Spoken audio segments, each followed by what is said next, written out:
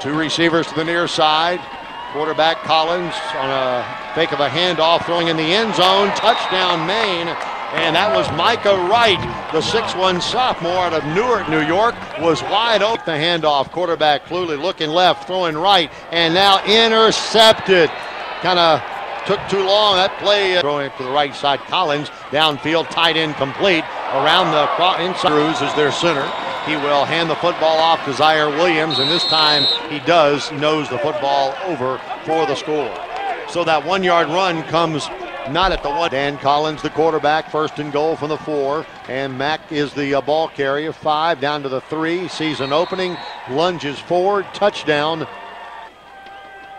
Quarterback Collins fakes the handoff over the middle, tight end, touch 2-point alongside of him. He fakes the ball to Mack, rolls to his right, now going to throw to the end zone, complete, touchdown. Right at the 1 yard line where he's racked. Wobbly kick, Micah Wright at the 3 yard line. He's got some running room at the 40, gets away at the midfield stripe.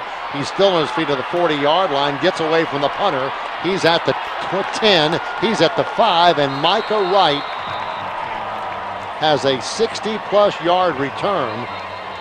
And just like to set up the screenplay to Kendall Anderson, he's got a first down, fumble the football, it's on the surface, and let's see who's come up with it. It's going to be Maine football at the 15-yard line.